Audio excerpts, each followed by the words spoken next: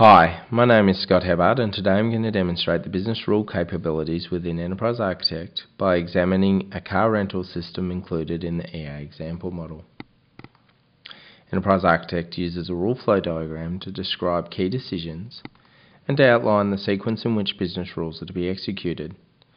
This rule flow diagram contains a number of rule tasks such as determine eligibility.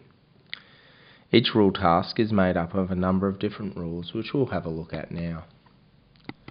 Within the package browser, you can see there are a number of rules related to eligibility, to penalties, and the cost of a car. Using the package browser, we can rapidly enter business rules or import existing rules contained in a CSV file. We use a rule model diagram to associate each rule with a given task. For example, determine rent payable has a number of rules associated with the cost of different cars and a rule for calculating the rent payable.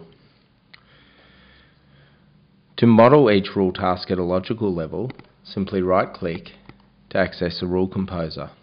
You can see the rule statements are up the top, and each of these are bound to a column. For example, if you hire a small car, it will cost $80 a day, whereas a luxury car costs $150 a day, and that is based on these rule statements. There's a computational rule table which is used to calculate the amount of rent payable. It's also important to validate rules that have been modelled in the rule composer. Validation helps to identify rule contradictions, duplicate column entries, missing data, and logical errors. The output window indicates where the error is located and the nature of the error.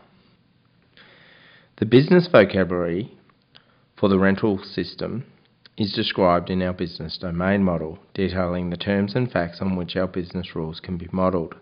Each class has a number of attributes and operations that can be used to generate executable business rules. To generate executable business rules, simply right-click on the business domain model package, select Code Engineering, and generate source code. If we select our rental system, I can hit F12 to view the code that's been generated from our business rules.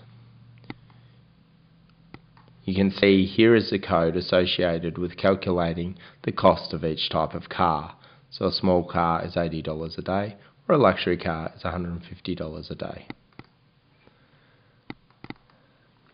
For more information about this feature and many others, or to download a free trial, visit www.sparksystems.com.